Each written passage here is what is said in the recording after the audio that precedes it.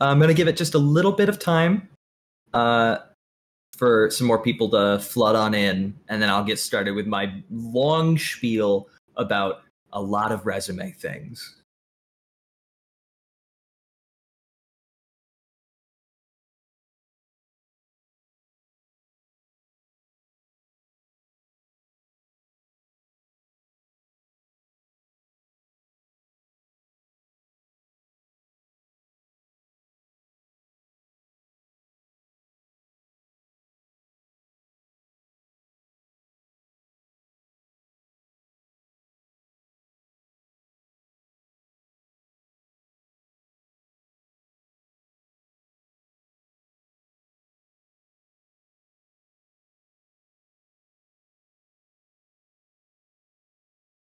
Okay. I think I'm going to get started right now, if that's okay. All right. Hello, everybody. Thank you all for showing up. I really appreciate it. Apologies if I am dead tired at some points in this. I have gotten absolutely terrible sleep the past few days. I hope it does not come across. I am very excited to talk about this. To refresh everyone's memory, I am Joshua Waters. I am a non-binary voice actor based out of Ohio. I've been working for about a little over 5 years professionally. You might know me from mainly Crunchyroll things like Sasaki and Miyano, Prince of Tennis. I've been in Attack on Titan, some Tribe 9, Show by Rock. And I was recently in the Golden Globe nominated Inu-Oh movie as Inu-Oh. I'm very excited about that. Today, I'm going to be talking to you about resumes. Resumes are honestly a very important tool in the voice actor's tool belt that I feel is honestly very underutilized. Resumes are seen as sort of just this comprehensive list of like, this is the stuff I've been in, an itemized list of project, and nothing else. When in reality, it can be used for so much more. It can be used to show who you personally are to whoever this is being sent out to. It's a very important tool moving forward, and I'll go over just some of the stuff with this first question. Why should we even have a resume in the first place? So, first, like I said, it's a comprehensive list of what you've done. It's nice to look back and see, here's the things I've been in. Here is the stuff that I've been a part of, and remind people, these are some of the more notable roles that I've been in. It's nice to send this off to people who might not know who you are and then see something and be like, oh, they're in this, they're in that. But it's not just, like said before, a list of these things. It's a list of people that you've worked alongside. It's a list of people that you've acted alongside. The directors, the studios, and these people can be used for important references going forward. The directors, I know for certain, are people that you have worked alongside and have taken note of how you are as a voice actor, what your strengths are, what your weaknesses might be. And that gets shared around. If you have, say, you have been in a Crunchyroll project on your resume, and you've worked under a certain director for a certain project, they keep track of what you're good at and what you've done better than some other people. If you have any special skills, these things are either kept in some kind of mental lock for these people, or they're written down in a very long list of things that you can reference later, like, this person may need some extra time on long scenes for lip flaps, or this person can bring a lot of very good energy, use them in these types of roles. And if you have these places on your resume, they can be looked at and referenced by other people who might want to cast you. They might contact this other person, be like, hey, how's this person? I'm thinking of putting them on the short list for this role. And you can get a lot of great information like that. Another thing for why to even have a resume is it's not just a list of these roles, it's a list of your talents. Outside of just specifically, I am good at character acting, I'm good at just acting in general.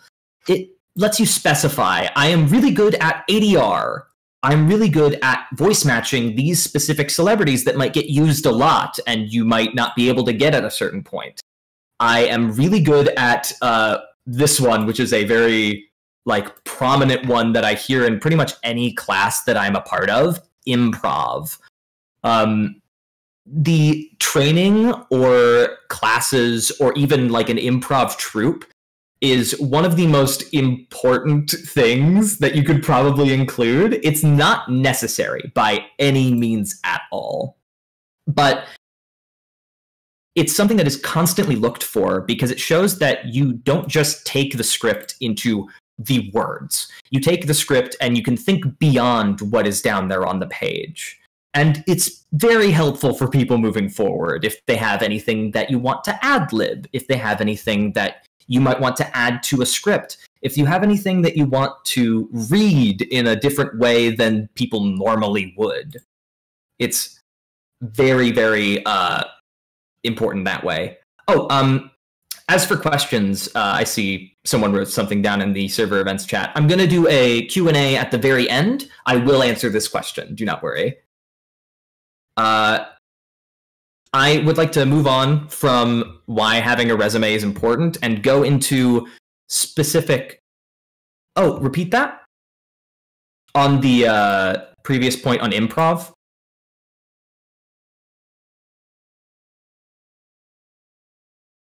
Yes. Improv is something that's seen as like, people are actively going to be looking for that in your resume. It's a very nice thing to have. It is by no means needed, but it is an incredibly nice thing to show that you can do something special with a line or add something that would otherwise not be added because you're able to think outside of that box. And that's what improv mainly focuses on. So if you have any training in that or any like improv troupe training that you've done before, it's very helpful in that regard.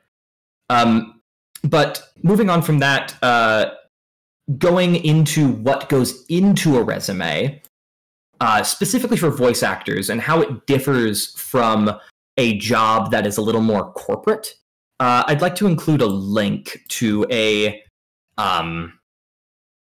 reference template. I would like to know if that went through, because Dinobot said it wasn't allowed. I think we're good. Cool. Lovely. This is a very good template to look at if you're going to see the basic gist of what a voice acting resume is. It's the VAC article that shows up in the resources for... Yeah, that was Big Chungus Incorporated. I did not write this. I would like to let you know. But it is very nice. It is the VAC template that they've used for creating your own resume. And I'm just going to go down things in order of you seeing them. Main thing, first thing that you're going to see in a resume is the name. You might not think terribly much of this, but in your voice acting, you are selling yourself as the product, pretty much. And when you're selling yourself as the product, you want your name to be very big on this page. People are going to remember your name if it's the biggest text on that page. If you scroll down, it is in the biggest font size by far. It is bolded, it's at the top, it's centered. And it's very important to include. If your name is hidden off in the corner somewhere or not big enough to notice, you're not going to see it. You're not going to remember this person who sends you the resume. Thinking about it in terms of the casting director or agency or casting pool that might be getting this. Next thing that you're going to see is the contact information. This is where you can include your website. This is where you can include whatever email that you might be using.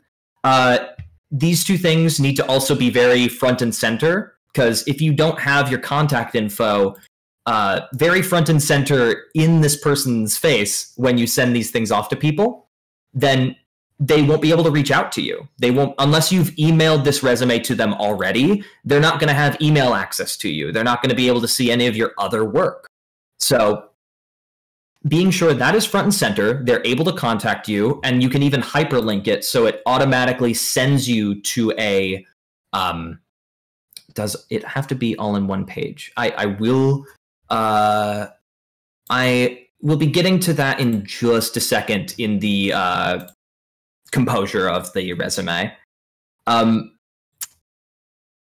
In this contact info, you can include it as just a hyperlink, where it sends you directly to a send to this person, and it automatically throws open the email, and you can write from there. Next thing that you're going to have is the actual experience, the projects that you've been in. These are normally separated when you're in a resume by the different mediums that they're a part of, the big headers that you're seeing with animation, video games, commercial, narration. And for more character-centric things, you're going to have on the left side the project name. The middle section is going to be the role that you played in the project. So Unseasoned Chicken Karen is the name of the character. And on the right is Speak to the Manager LLC. So that is the client or the director that you worked through. This is, like I said before, how people are going to figure out what you've been in, how to contact the people that you've worked with, and if you've worked with any other actors in this that I might know of. Say somebody played John in Unseasoned Chicken from Speak to the Manager LLC, and I want to see if you did a good job by asking John, is this person any good? I send them a message. And very easy to go forward with that. For things like commercials, however, and narration, they are less character-centric when you include them. Say you played a character in a McDonald's commercial in like 2018 or something, and it's like, I'm loving it, number 49. And you said the I'm loving it for that one commercial, and you have your character name, it was John or something, and you have the project name, and you have McDonald's. No one's going to be able to find that specific commercial from 2018 very easily. It's not going to be easy to look up who did that commercial. So in this, you just say clients include McDonald's. That's it. No project name, no character name, just the client that you did for that commercial. Say it's McDonald's. So McDonald's, comma, Indeed, comma, Duolingo or something. And you would include those clients, and they're just the big names that you've worked with. You don't have to say specifically what you've worked on. You just say, these are the things. And for narration, since there's not really a character you're playing in this either, it's going to just be the name of the thing you narrated and who made it. If it's a YouTube documentary, you can put the parentheses YouTube documentary. If it's by somebody, if it's like an audiobook, say the name of the thing, the name of the book, and the name of the person who wrote the book. Easy as that. Other things that you can include are the training. The training is a very big part of this that people are going to be looking at, not just for if you've gotten training, but who you've gotten training through. I do have a point about if you've not worked on anything just yet. It will be, if you haven't worked on anything just yet, then making a full resume is probably not going to be something that happens in the immediate future. Just being able to take into account things that you've done in real life as well might be an important way of putting things onto your resume. Things like any play productions that you've done, any audiobooks that you've been a part of, any audio dramas that you've done, literally anything in real life, like radio, if you've done anything, if you've done any improv, that all can be included onto a resume. Both. You can include both online and real life things into a resume like this. But there are some things that I would suggest not to include.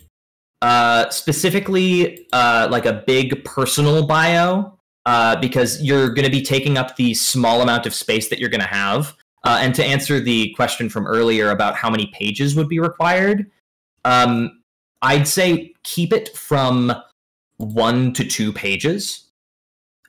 You're not going to want to overload these people with a bunch of text all at the same time. So a bio about yourself would more be suited for either your socials or on your website or something that has a lot more space. For projects and productions you created yourselves, that's a good question. I feel like you can include these, but if they are anything like a fan project about something, it gets into a bit of a legal gray area where you're saying that I'm the voice of X character from X property when that character already has a voice or it has a voice actor. It gets into a bit of a gray area saying that I am claiming myself as the voice of this person.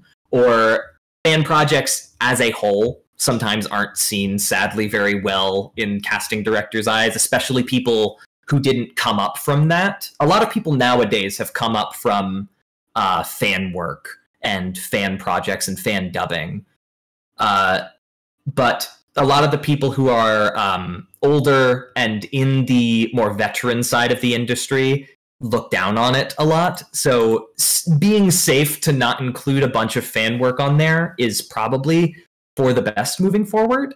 And also having any like personal information. This is something that is included on... I think that unless they are fan projects, I feel like it is okay to include them. Things like your personal information, however, are very much not. This is something that's included a lot in like corporate jobs, so they can get back to you. But this is going to be posted very publicly on somewhere like your website or somewhere like your socials. Like, I've got my resume. Click here to download it, and they'll have access to that. Something like your phone number or your address, which would normally be included on something like a corporate resume, needs to be not here. Because something like a corporate resume is not going to be publicly accessible. You are sending these privately to people, but you're wanting your voice acting resume to be in a very easy to find place. And if people can just click onto your resume and find your phone number or find your address, it's spam call city, it's spam text city, it's easy to, you don't want to dox yourself online. Very not a great idea. Like I said before, if you have exclusively fan projects or you're having trouble figuring out projects that you can include in your experience, think about things that you've lent your voice to or talents to outside of voiceover that might be useful to a casting director or someone that you'd be sending this off to. Like improv groups, stage performances like plays or musicals that you've done through school, any local school or radio that you might have helped with, just something that shows what you're able to do.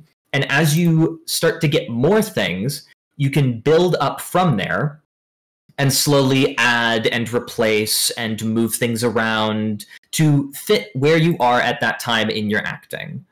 I do want to add for the training some good recommendations for both online websites for classes, as well as specific people I would highly recommend and are pretty sought after and looked for in these resumes. For the websites, I will pop all of these into the chat. Bop, bop, bop. Actors Connection, Ace Studios. Actors Connection is very good for marketing yourself towards different agents. They have a lot of different agent meeting nights. Ace Studios is a place where you can get very cheap, easy to get classes. The class size is a bit bigger, so keeping that in mind, that maybe on some of the more popular ones, there'd be up to about 60 people in a class at one time. Acting in voice studios, you can have some specific directors that show up there from time to time. I know that the director of one of the recent Digimon anime did some stuff through acting in voice studios and brought some people on through there. I want to say not guaranteeing anything there, but I know that they did do classes through that at some point in the past year, I believe. Meet the VO Pros and Voice Actor Network. Both of these are more catered towards people who are already professionally working. Voice Actors Network specifically requires you to send off your demo and your resume, which might be a little good to have for this little talk I'm doing. And honestly, I was able to get into the Voice Actors Network little pool of classes that they can do before I did any of the anime that I'm in, before I did any of the things that I'm in right now. Mainly doing it on visual novels and indie projects that I've been cast in up until that point. It's me sending off my one demo that I had at that point and the small resume that I had, and I was able to be in. So it's not a terribly giant bar to pass. You don't need to be cast in the next Netflix series to get into this. And it's a very good resource to use. The classes for a lot of these sell out very quickly. So signing up to a lot of their newsletters is very helpful in getting like, oh, the classes are about to go up. Here's where you got to do it. Also, some specific people that I would recommend over probably most other coaches that I've heard very good word about through other casting directors, through other actors, and I've taken myself. These three people: David Sobolov, who voiced Volibear in League of Legends. He is incredible. He does his own little courses every now and again that are around 2 hours or so. He has a giant list of copy that you're able to get, and he is very, very well versed in character acting. Richard Horvitz, he voice of Zim, voice of Billy, very, very, very good character acting teacher. He has a weekend course that I could not recommend more. It sells out also very quickly. So just getting on to the newsletter for that and keeping up to date with that. He is some of the best character acting coaching that I've ever gotten. And Mick Wingert, who's the voice of Heimerdinger in Arcane. And he's the voice of Poe in a lot of the TV shows for Kung Fu Panda. He also does play Moxie in Hell of a Boss. Yes, Richard does. I could not recommend any of them more. Mick Wingert and Richard do... all of these people do one-on-one courses as well. Richard is amazing. I love him. His class is probably one of my favorites that I've ever taken in my voice acting career. Just yes. He makes the learning experience of the class for a full weekend so fun.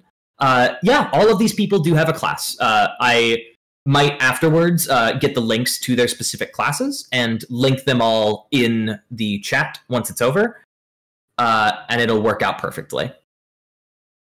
One more thing about resume, specific resumes and everything.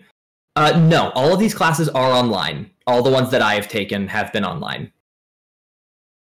One more thing about the formatting for this is that I would recommend exporting this as a PDF. People don't want to have to open up a separate software or anything while they're looking through so many different types of resumes from so many different people. Agencies and stuff look through hundreds, if not more, resumes per month, and making them need to open up a completely separate thing it's a lot more than you would expect. Lovely. I'm glad that you're liking the information. One more thing on resumes that doesn't get talked about enough that I believe is a very important part of your marketing would be the personal flair that you can add to a resume. You don't have to keep it all business and corporate throughout your entire resume. If you have yourself as the product that you're selling, having your own flair to the text, having your own little things that you add into things, like the text might be pink, or you have a logo, or you have a border. For an example, Kira Buckland's resume is just full on, just her through and through.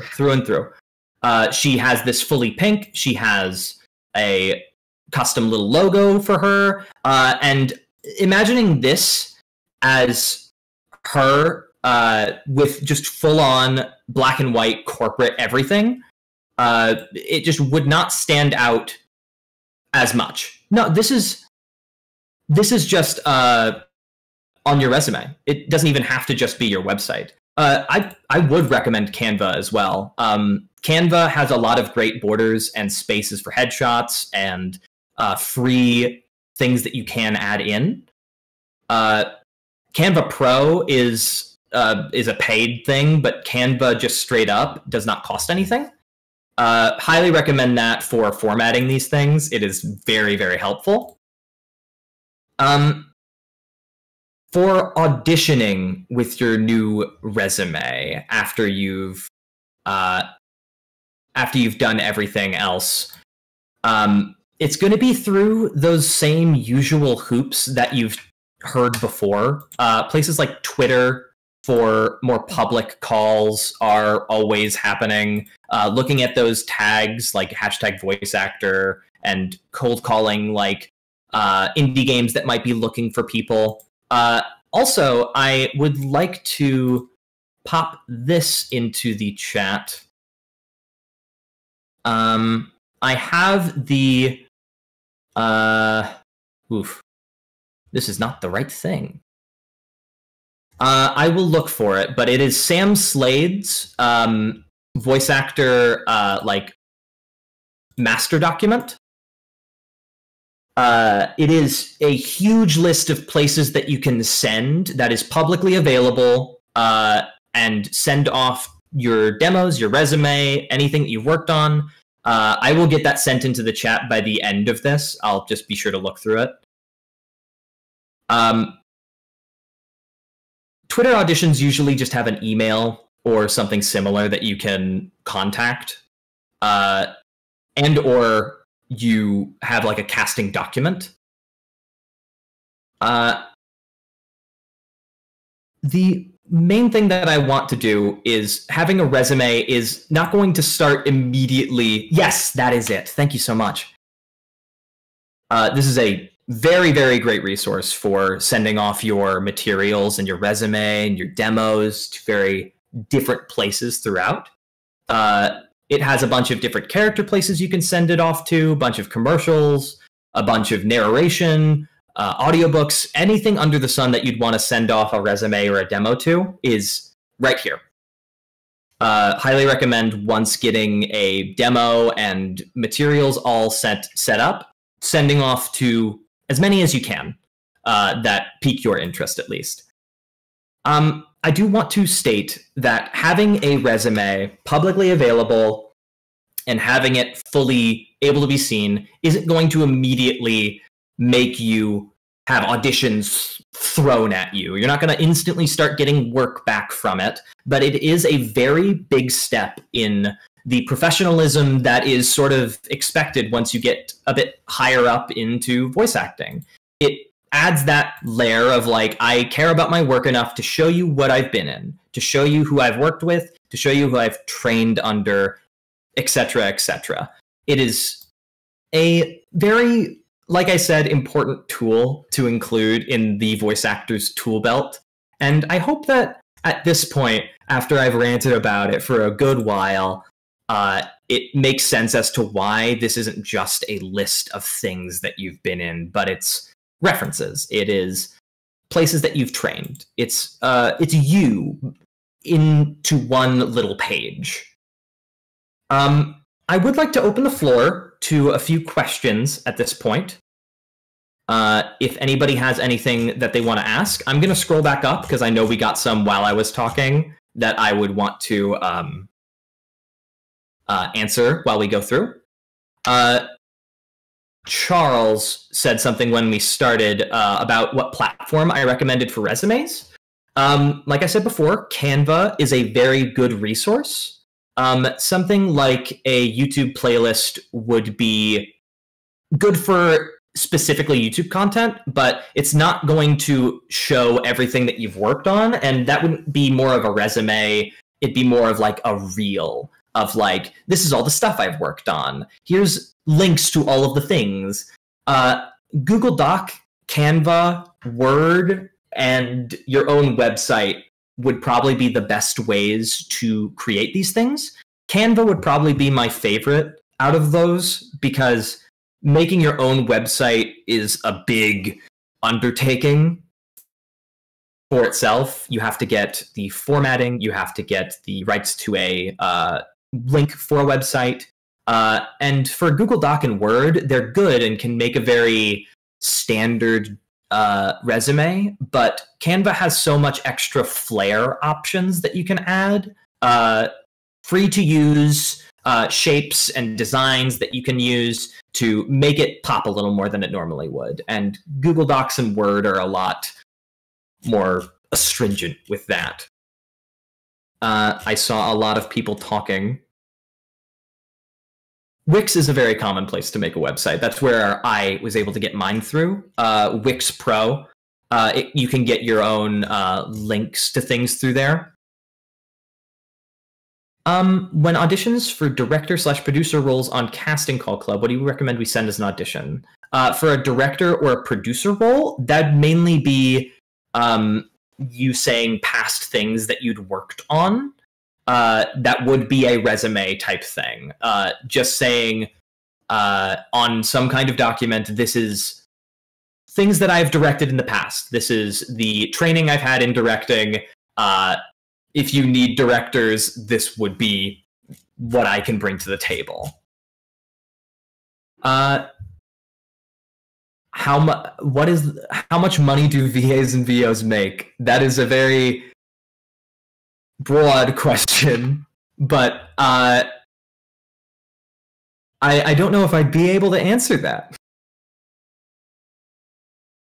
To answer, well, we make money? Who told you that?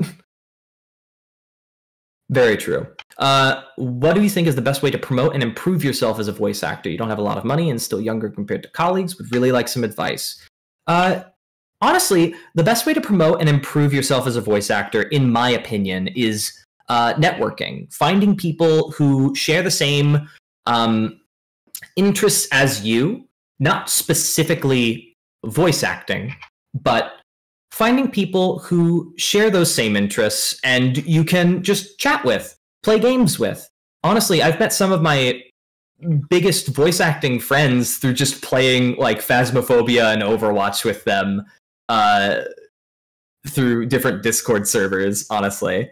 I've met people that I never thought that I would just because they were looking for people to play games with. To improve yourself as a voice actor, it's just practice. I can't give any other advice other than just practicing as much as possible. Warming up, practicing, and finding places where you can do things that are out of your comfort zone. That's why I recommended those classes, but I understand money is like an issue for classes because some of those things are expensive. Some of those classes can be upwards to like $500 at some points. And being able to find groups like this, honestly, and groups like the ones on VAC, finding places that you can practice voices or practice your monologuing or practice your ADR. Like I see this place does ADR workshops and practicing every now and again. That's very, very helpful. And getting that practice in before getting into the actual setting of like, I'm in here and I'm doing ADR in studio is going to be incredibly, incredibly helpful going forward. But yeah, main thing that I would say going forward is just network as much as you can. Find these friends and be personable to them. Should you update your resume whenever you get a role?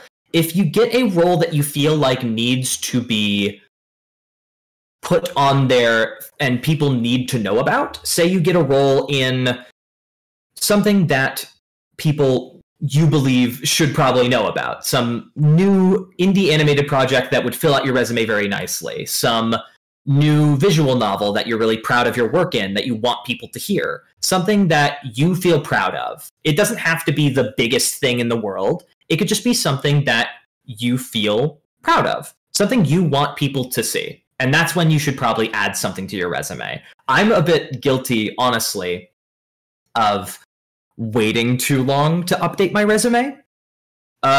My resume currently doesn't have a few of the roles that I've been in, and I feel like I should probably fix that. But it's something that you can go back to whenever you'd want. It doesn't need to be daily. It doesn't need to be every single role that you get, but things that you want people to see. Things that if I threw at a casting director or an agency, they would look at and be like, that's good work. I really enjoy this. When you first began voice acting, how long did it take you to get your first role? When I first began voice acting in, goodness, I think it was 2017, 2018? I took a few months before I got literally anything. I started off work in, honest to goodness, fan games of different games that I was playing. I know I'm gonna get flamed in the chat for this, but I was in Danganronpa fan games, and it was honest to goodness good practice due to how many characters were in every one of them. I know it gets a really bad rap nowadays. Yeah, honestly. But it gets a really bad rap nowadays, and I completely understand why. But there's so many characters that go into those things, and I would try my best to audition for any character that I possibly could to just get out of that comfort zone, flex whatever vocal talent I was working on at that time, do something that I wasn't normally trying to do, something I wasn't normally cast for. And that, I feel like, helped me so much when I was just starting out. Knowing that sounding stupid, sounding silly, making an audition where you try your best is going to sound so much better if you let yourself be silly and let yourself be a little goofy while you're doing things than any audition would be if it's just technically very good. I say all the words, dictionary definition, perfect. It's a lot better if you just let yourself flow with it. Any tips for VAing while in a university? Oh my lord. You've asked the best person for the job on this one, because I am still in university. I actually recorded all of the anime that I've done in my university dorm room. I was lucky enough to not have a roommate, but I did have ways to work around that if I did. I had a PVC booth that I had built myself using things from vocalbooth2go.com. They have very good soundproofing blankets that you can throw over PVC. And I made myself sort of a makeshift vocal booth where I recorded all of Sasaki and Miyano. I recorded all of my Death Battle things. I recorded all of my Tribe 9. I didn't record Inu-Oh. I recorded Inu-Oh where I am now, which is an apartment building. It's very difficult to find a place in student housing to record. But if you find a place where you can set up any kind of soundproofing booth and then let people around you know, hey, I'm going to be a little loud, and work around them. I had to go up to some of my neighbors, and at one point I even got a note slid under my door. But going over to people that live near you and just being like, hey, this is something I'm doing. It is something that I'm pursuing actively and I'm hoping to do in the future. If you understand this, I'm going to be a little bit loud. I hope that's okay. If it's not, is there any time that would be better for me to start voice acting or be a little louder than normal? Also, for Vexed saying there's a lot of good warm-up vids on YouTube, Jacob's Vocal Academy, easy, the best vocal warm-ups that I've seen. Let me scroll. Let me scroll. Oh my! I'm scrolling down it, and I'm just seeing everyone roasting me for being in Danganronpa fan projects. Normal blankets and pillows as walls for a sound booth. Will that also help sound quality? We can get professional or proper equipment. Yes. Anything is better than nothing. Currently, I am in a terrible, terrible space for recording because I'm at my just regular laptop and not my recording space. But hanging up any kind of blankets to deaden the noise, any kind of anything that will help with sound quality, blankets, pillows, moving blankets, literally anything to dampen it will be better than just hitting against a hard wall or being in a very echoey room. Good place to get, like I said before, more professional, not terribly expensive equipment is, like I said, vocalbooth2go.com. You can also get stuff like that off Amazon, looking at moving blankets or like deadening blankets, something that will take in all of the noise and stop it where it is. Very helpful. First step to VAing is to get past the cringe. Mm-hmm. Yeah, that's incredibly true. I feel like that's where you start to get a lot better as an actor. After you stop taking yourself terribly seriously and let yourself send off an audition where you do a little gremlin voice, where you're a little gremlin, you're a little guy. That's honest to goodness. Like, getting past I need to be cool, I need to be professional when I'm doing an audition. Auditions and acting is the fun part. That's where you're going to go and play. That's not where you're going to go to act like a serious guy. You're going to go there and have a good time pretending to be some character. If that character's serious, then you're going to be serious. If that character is a little bit higher pitched, a little bit goofier, then play with it. Yeah. Do you have any... I'm graduating from an acting course and don't know where I'm going. Here in Brazil, it's complicated to have a career as a voice actor. I am not knowledgeable enough on the acting scene in Brazil to give you specific tips, but I can say that I know of a lot of different voice actors that are working from different countries, that are working from the United Kingdom, from China, from other places entirely. Thanks for the reverb. People working from entirely different countries in American projects right now. I know of a person who just recently got signed to my agency, CESD, from China because they went through an LLC. They did a bunch of work in their current location. It's the voice for the main character of No Straight Roads. They're incredible. Su Ling Chan, love her. She's great. I wish I could give more advice on where to go specifically, but I can tell you that it's not impossible to get work in the USA from a different country. I was at the Anime Ohio panel, and I didn't know that I was going to get invited on.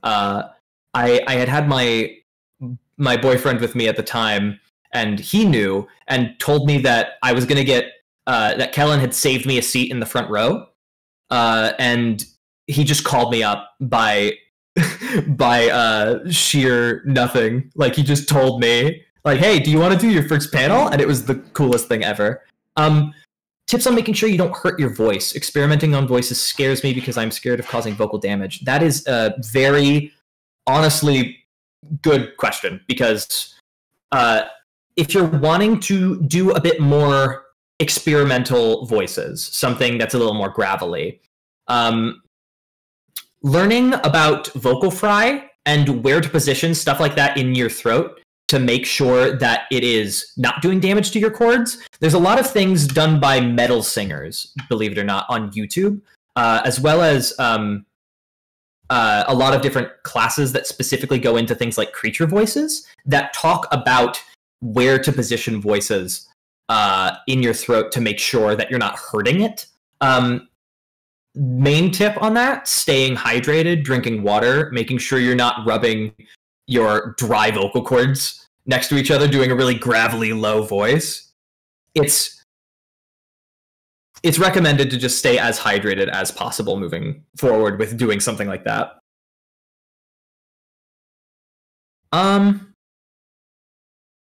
As a starter, what types of projects should I be looking out for? When you get into voice acting just in general,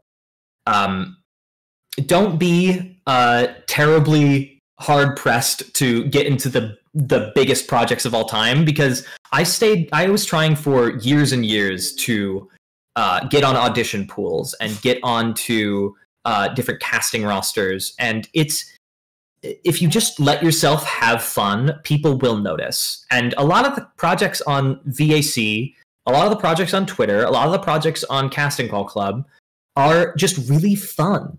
A lot of places that you can get really good paid projects are both here and on the VAC Discord with the Casting Call Clubs, with the Casting Call paid and unpaid sections that they both have. Very easy to see new things posted in there pretty much every single day. So going for as much as you can and having as much fun is what I usually say for that. You can make a resume if you're 13, yes. To VA while singing, are you talking about, if you're talking about character singing, finding a way that you're more comfortable in your voice is the first step. If you find a voice that's like really gravelly, really low, really hard to stay in, not going to be much of a chance you're going to be able to do anything like singing in that. But a voice that's closer to your normal voice, a voice that you're comfortable staying in for a long period of time, keeping the same things in your throat, keeping the same nasal, keeping the same everything, and trying to do some smaller notes. Just do-re-mis with a character voice, and eventually you'll start to move into it. Mayday is the best. Equipment that I recommend for starting out?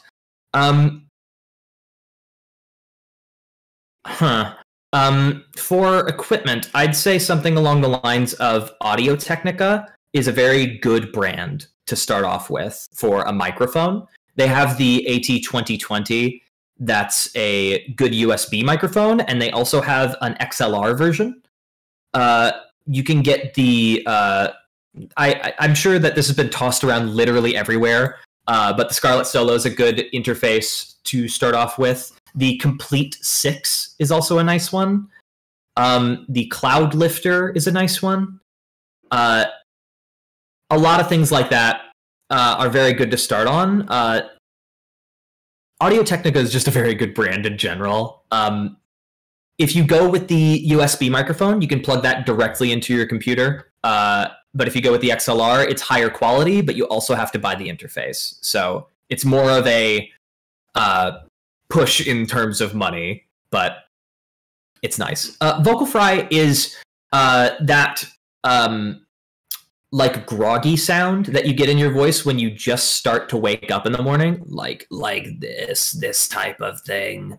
Like finding where that is in your voice, and you can use that part of your throat.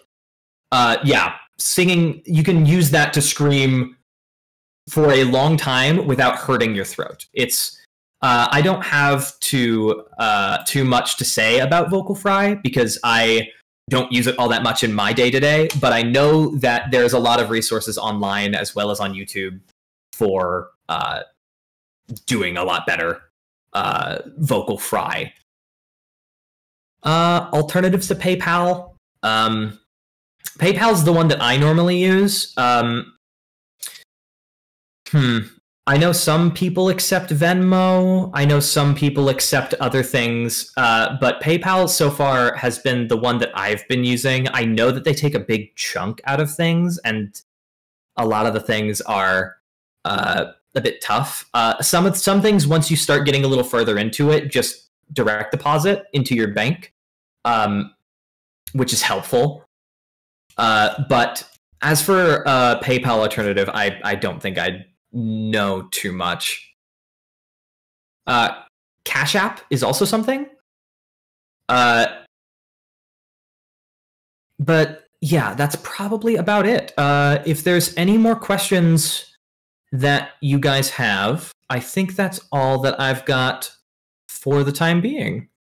Thank you guys again for stopping in. I really appreciate you guys sitting and listening to me yell for a very long time about resumes and other things. Anytime. If any of you guys would ever want to ask any more specific questions, feel free to contact me. My email is open. It's on my website. It's on anything, my socials. If you ever need any help in that regard with more specific stuff, I would be more than happy to lend you a hand.